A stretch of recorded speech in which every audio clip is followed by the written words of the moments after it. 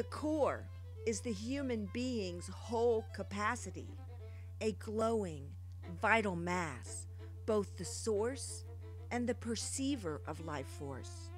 The core has complete unity. No duality exists at this first level of reality, no either or, no good, bad. It is an indivisible, vibratory operation, a process in which every person knows the truth instinctively by sensing the pulse of life.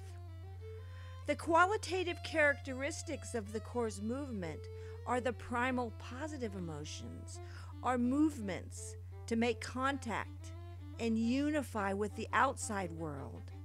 These can be summed up as one supreme expression: love. The core's energy flow takes a spiral form. This can be likened to the formation of the fibers of the heart, which twist as it is created. Human wisdom throughout the ages has rightly pictured the heart as the wellspring of the positive emotions. Dante intuited the helical movement of core energy in the Divine Comedy, with the image of man ascending in a spiral up a conical mountain. At the top is love. Dante also pictured man descending a spiral cone into hell. At the bottom, he meets the devil, who is frozen in a lake. Others are imprisoned in the ice as well, some up to the knees, some up to the belly, some up to the neck.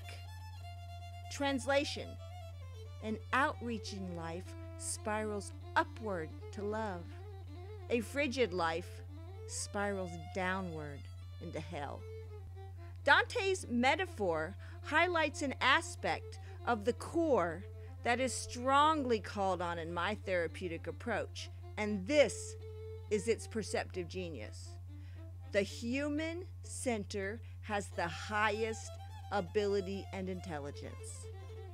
This intelligence functions beyond the strictly intellectual capacities of assimilation, analysis, and synthesis.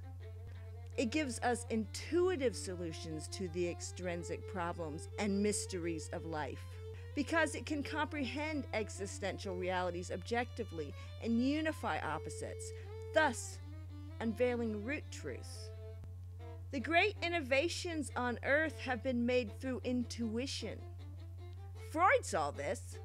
Walking with him one day, the playwright Thornton Wilder asked him, "If your discoveries are so important, how come nobody has thought them up before you?" Freud smiled sweetly and answered, "I didn't discover them. The poets have always known these things."